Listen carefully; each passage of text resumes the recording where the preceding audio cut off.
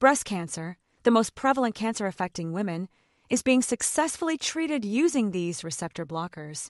Many cancers actually require hormones to grow. Breast cancer is a very good example.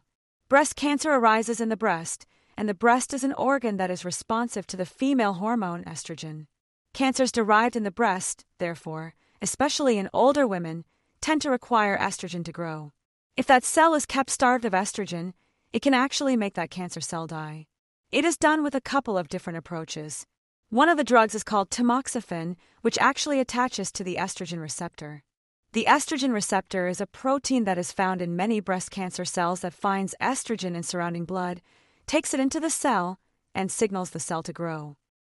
Tamoxifen attaches to the estrogen receptor, so the estrogen can attach to the receptor.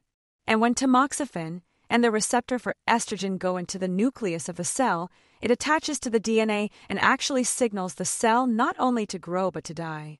So that's a very important molecule.